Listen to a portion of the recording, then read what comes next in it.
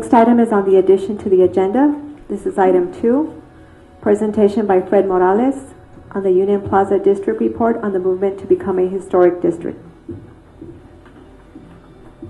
Is he here? Yep. He's here. Where's Fred? Is he here? Yep. He's here. Where's Fred? Okay.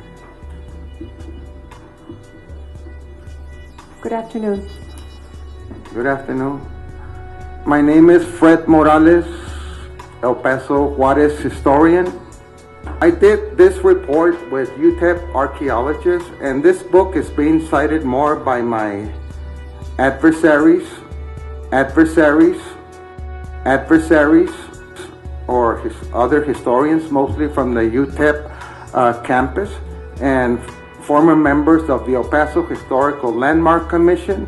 Look, when this arena issue started, of which I am not involved, I never have gone to any meetings pro or against it, and I don't care no more. I was against the arena, and I don't care no more. I was against the arena, and I've told my adversaries to stop using it.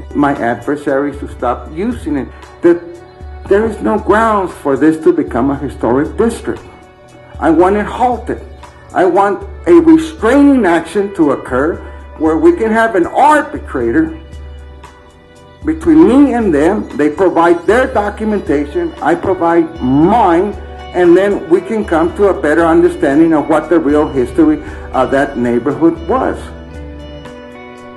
The Mansion Hotel, to me, every time when I got out of Franklin School, was a disgusting place for me every time to pass by that whorehouse and watch all the prostitutes there soliciting. It was a disgusting place for me every time to pass by that whorehouse. It took me 12 years, and these people have stole a lot of history from La Chihuahuita. Since I've only written on the Union Plaza district, they pocketed a lot of my research, these chupacabra historians.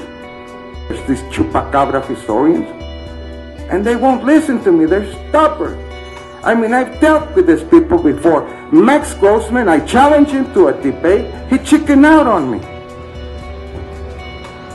Same thing with David Romo, Yolanda Leyva. Yolanda Leyva brainwashed a lot of elderly citizens in that neighborhood so they wouldn't knock it down. How can I support a historic district to become such?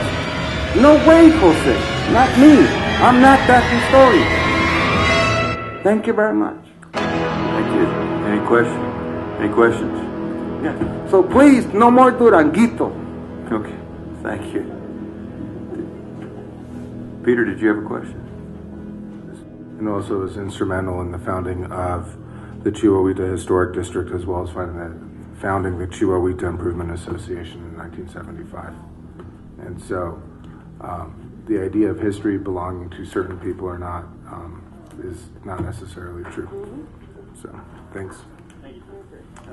Okay. Are we ready to go to executive session? They're from UTEP, they have a PhD or a master's, that makes them think they're perfect and accurate, but it's the opposite. Here's what Grossman has to say. Quote, "I don't know Mr. Morales and he does not know me. I never understood why he's so full of hatred for the academic community. As I told him before, the proper forum for scholarly debate is in peer-reviewed publications and at academic conferences, not in front of news cameras." End quote. His presentation. I thoroughly loved his challenge to the other historians for a throwdown. So we'll see if that happens. So we'll see if that happens.